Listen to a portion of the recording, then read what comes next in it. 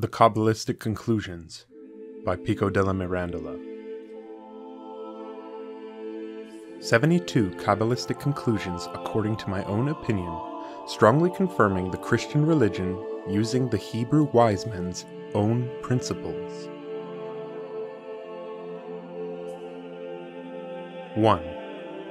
Whatever other Kabbalists say, in a first division, I distinguish the science of Kabbalah into the science of Sephirot and Shemot, that is, into practical and speculative sciences. 2. Whatever other Kabbalists say, I divide the speculative part of the Kabbalah, the science of names, 4 ways, corresponding to the 4 divisions of philosophy that I generally make. The first is what I call the science of the revolution of the alphabet, corresponding to the part of philosophy that I call universal philosophy.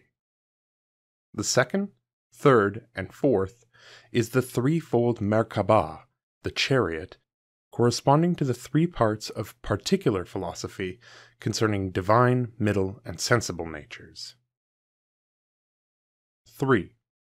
The science that is the practical part of Kabbalah practices all formal metaphysics and inferior theology.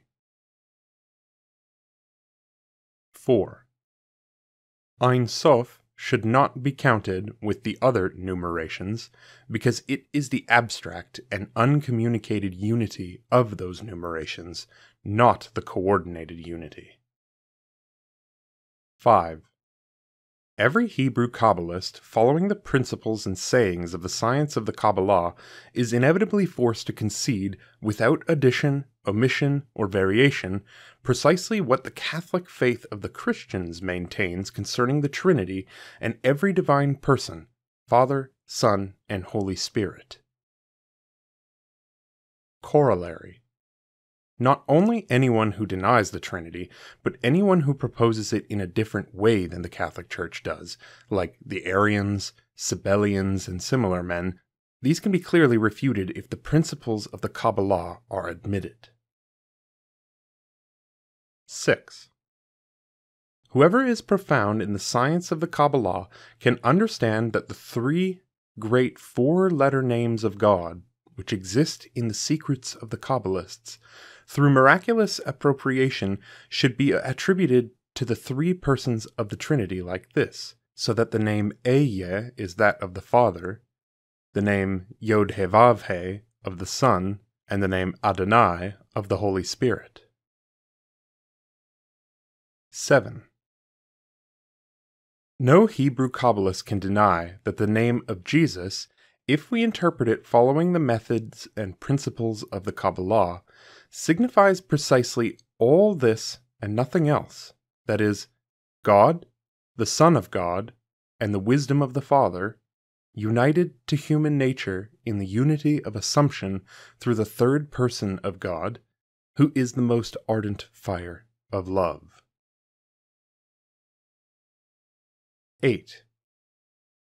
From the preceding conclusion, we can know why Paul says that Jesus was given the name that is over every name, and why it is said that all in heaven and earth and hell kneel in the name of Jesus, which is also highly Kabbalistic, and anyone who is profound in the Kabbalah can understand this by himself.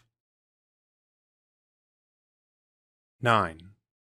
If any human prediction can be made concerning the last things, we can discover through the most secret way of the Kabbalah that the end of the world will occur 514 years and 25 days from now, that is, January 1st, 2000. 10. That which among the Kabbalists is called Metatron is without a doubt that which is called Pallas by Orpheus, the paternal mind by Zoroaster, the Son of God by Mercury, wisdom by Pythagoras, and the intelligible sphere by Parmenides. 11. The way in which rational souls are sacrificed by the archangel to God, which is not explained by the Kabbalists, only occurs through the separation of the soul from the body not the body from the soul, except accidentally, as it happens in the death of the kiss, of which it is written, "Precious in the sight of the Lord is the death of his saints." 12. Whoever is not rationally intellectual cannot operate through the pure Kabbalah. 13. Whoever operates in the Kabbalah without the mixture of anything extraneous, if he is long in the work, he will die from the death of the kiss. And if he errs in the work, or comes to it unpurified, he will be devoured by Azazel through the property of judgment. 14. By the letter Shin, which mediates in the name of Jesus, it is indicated to us Cabalistically that the world then rested perfectly, as though in its perfection, when Yod was conjoined with Vav, which happened in Christ, who was the true Son of God and man. 15. By the name Yod-He-Vav-He, which is the ineffable name that the Kabbalists say will be the name of the Messiah, it is clearly known that he will be God, the Son of God, made man through the Holy Spirit, and that after him the Paraclete will descend over men for the perfection of mankind. 16. From the mystery of the 3 letters in the word Shabbat, we can interpret Kabbalistically that the world will Sabbatize when the Son of God becomes man, and that ultimately the Sabbath will come when men are regenerated in the Son of God. 17. Whoever knows what the purest wine is among the Kabbalists understands why David says, "I will be made drunk by the abundance of your dwelling," and what drunkenness the ancient seer Musaeus says is happiness, and what so many Bacchae mean in Orpheus. 18. Whoever joins astrology to Kabbalah will see that to Sabbatize and rest becomes more appropriate after Christ on the Lord's Day than on the day of the Sabbath. 19. If we explain Kabbalistically that the saying of the prophet, "They have sold the just for silver," it signifies to us only this, namely, God, as Redeemer, was sold for silver. 20. If the Kabbalists turn their interpretation to this word, "as," which signifies "then," they will be greatly illuminated concerning the mystery of the Trinity. 21. Whoever joins the saying of the Kabbalists stating that numeration which is called just and Redeemer is also called Z, with the saying of the Talmudists stating Isaac departed just like Z carrying his cross, he will see that that which was prefigured in Isaac was fulfilled in Christ, who was the true God sold for silver. 22. Through the words of the Kabbalists concerning the redness of Esau, and that saying in the book Bereshit Rabbah that Esau was red, and red avenged him, of whom it is said, "Why are your garments red?" It is expressly known that Christ, concerning whom our doctors expound the same text, will be he who takes vengeance on impure powers. 23. By that saying of Jeremiah, "He lacerated your word," according to the exposition of the Kabbalists, we have to understand that God lacerated God, the holy and blessed, on behalf of sinners. 24. By the response of the Kabbalists to the question of why in the book of Numbers the section on the death of Mary is joined to the section on the red calf, and by their exposition of that passage, where Moses, in the sin involving the golden calf, said, "Destroy me," and by the words in the Zohar on that text, "And we were healed by his bruises," Those Hebrews claiming that it was not fitting that the death of Christ should satisfy mankind's sin are inevitably refuted. 25. Every Kabbalist has to concede that the Messiah was to have liberated them from diabolical and not temporal captivity. 26. Every Kabbalist has to concede, from the words of those learned in this science clearly saying this, that original sin will be expiated by the coming of the Messiah. 27.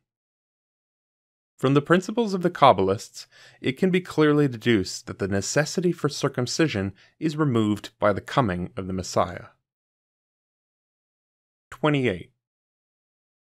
By the word et, which is placed twice in that text, in the beginning God created the heavens and the earth, I believe that Moses is referring to the creation of the intellectual nature and the animate nature which in the natural order preceded the creation of the heavens and the earth. 29. What the Kabbalists say, that a green line circles the universe, speaks appropriately to the final conclusion that I stated from the mind of Porphyry. 30. Following their own principles, the Kabbalists must necessarily concede that the true Messiah will be such that of him it is truly said that he is God and the Son of God. 31. When you hear that the Kabbalists posit formlessness in Teshuvah, by formlessness understand antecedents to form, not privation of it. 32.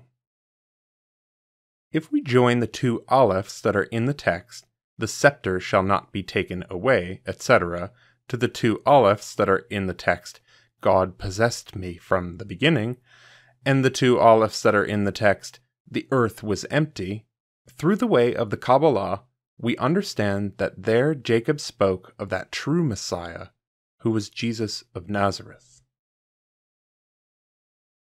33. By this word, which is written Aleph, Yod, and Sin, and signifies man, which is attributed to God, and he is called a man of war, through the way of the Kabbalah we are perfectly admonished as to the mystery of the Trinity. 34.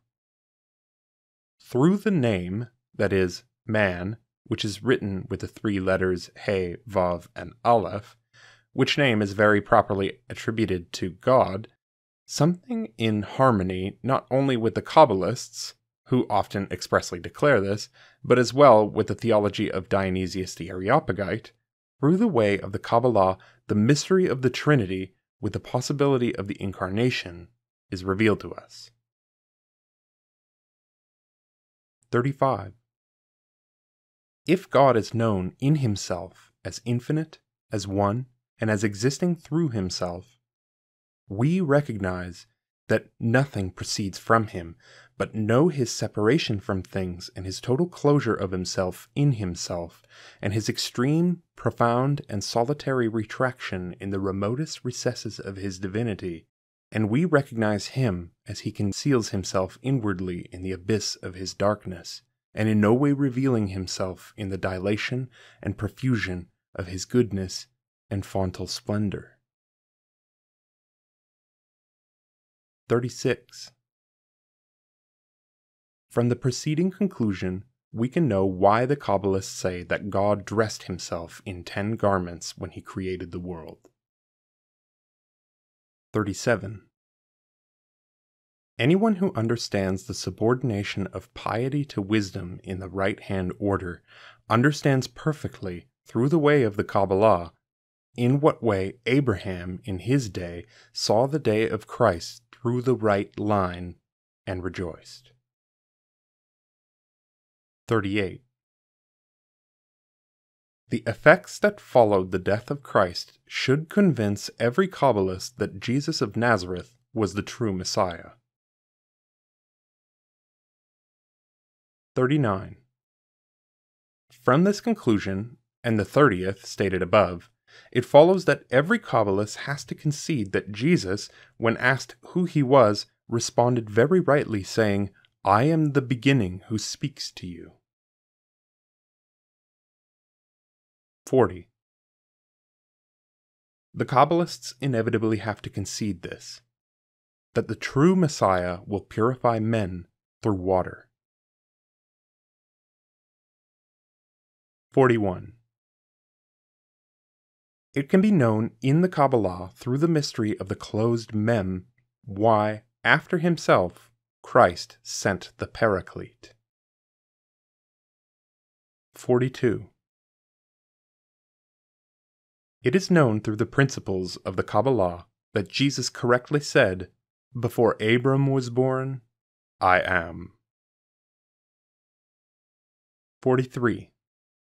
Through the mystery of the two letters Vav and Yod, it is known in what way the Messiah as God was the beginning of himself as man. 44. Through the mystery of the northern part, it is known from the Kabbalah why God will judge the world through fire. 45. It is known very openly in the Kabbalah why the Son of God comes with baptismal waters and the Holy Spirit with fire. 46.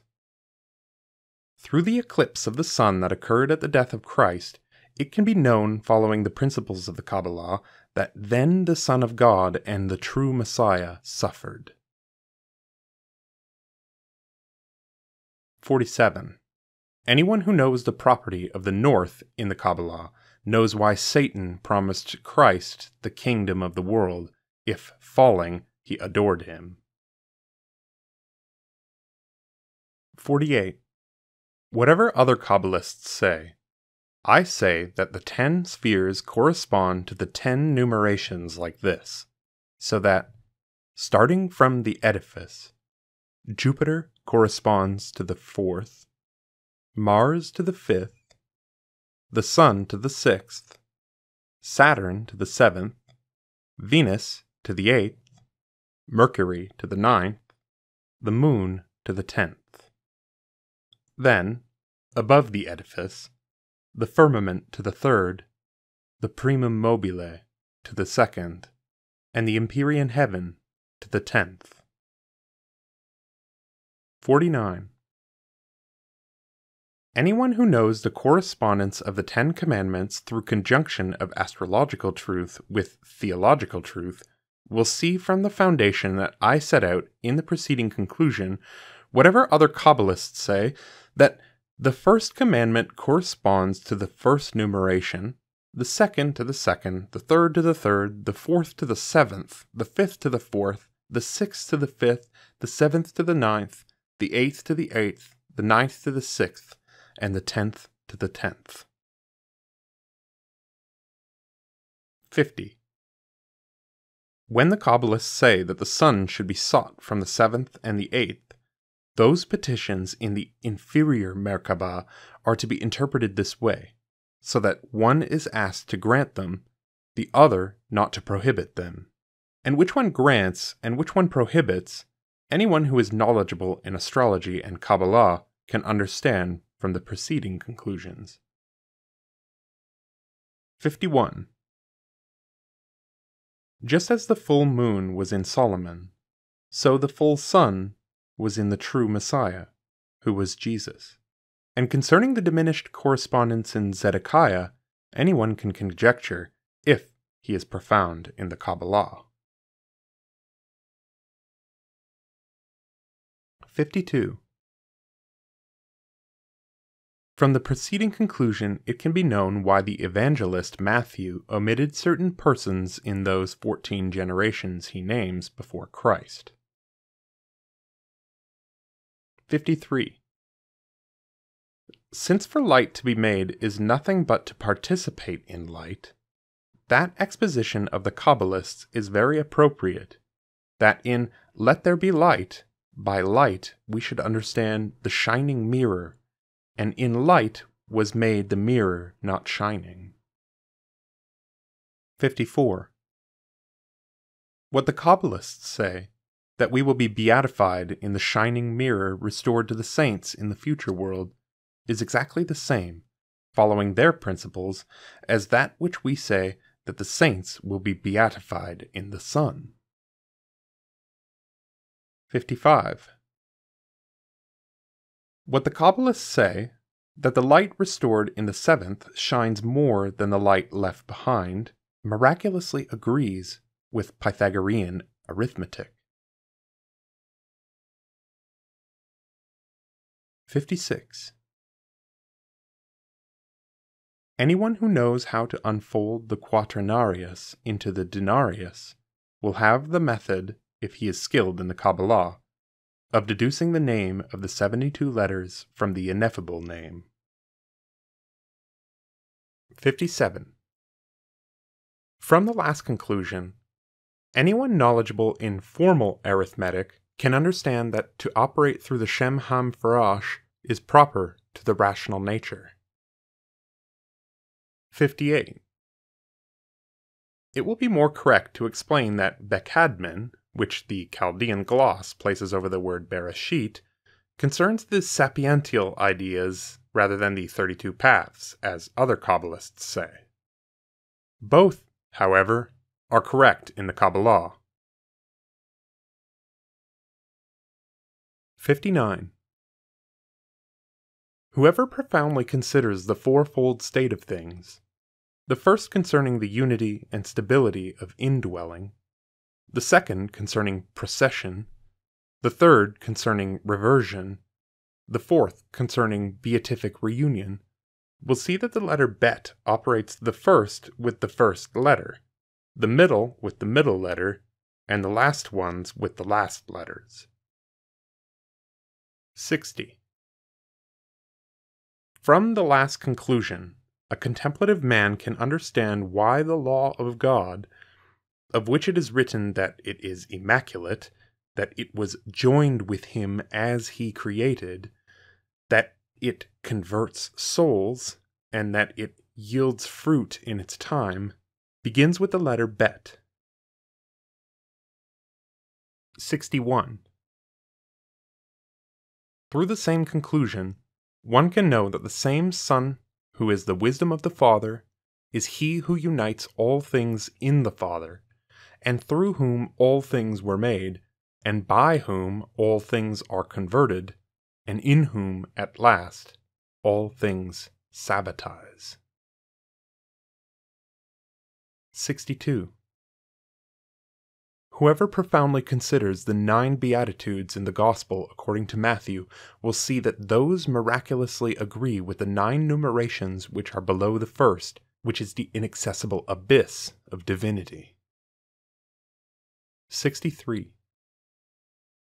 Just as Aristotle disguised and concealed the more divine philosophy which the ancient philosophers veiled under tales and fables, so Rabbi Moses the Egyptian, in the book the Latins call the Guide for the Perplexed, while in the superficial shell of words appears to move with the philosophers, in hidden insights of a profound sense enfolds the mysteries of the Kabbalah.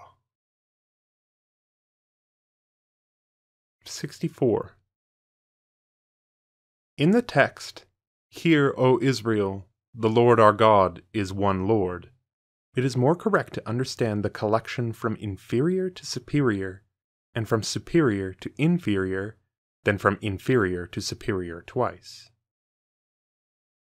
65. It is more correct that Amen should signify Tiferet and kingdom, as is shown through the way of number, than that it should signify kingdom only, as some would have it. 66. I adapt our soul to the 10 Sephirot thus: so through its unity it is with the first, through intellect with the second, through reason with the third, through superior sensual passion with the fourth, through superior irascible passion with the fifth, through free choice with the sixth, through all of these as it converts to superior things with the seventh, through all of these as it converts to inferior things with the 8th, through a mixture of both of these, more through indifferent or alternate adhesion than simultaneous inclusion, with the 9th, and through the power by which it inhabits the first habitation with the 10th. 67. Through the saying of the Kabbalists, the heavens are made from fire and water, we are simultaneously shown both the theological truth of the Sephirot themselves and the philosophical truth that the elements in heaven exist only according to their active power. 68. Whoever knows what the denarius is in formal arithmetic, and recognizes the nature of the first spherical number, knows that which up to now I have not read in any Kabbalist, and that is what is the principle in the Kabbalah of the secret great Jubilee. 69. From the principle in the preceding conclusion, one can equally know the secret of the 50 gates of intelligence, and of the 1000th generation, and of the kingdom of all ages. 70.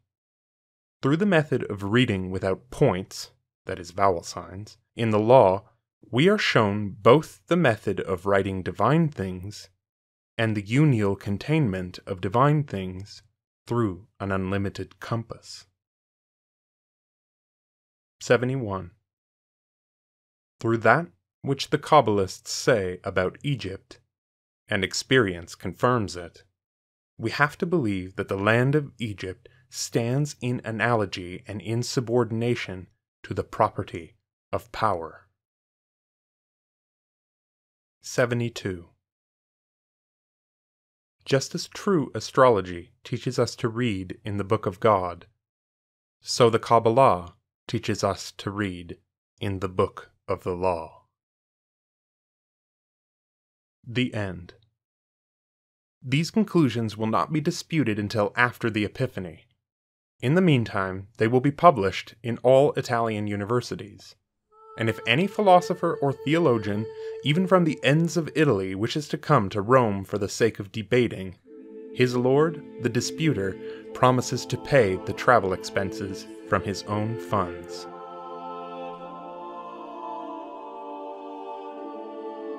End of the Cabalistic Conclusions by Giovanni Pico della Mirandola. Read by Dan Attrell. Translated by Stephen Farmer.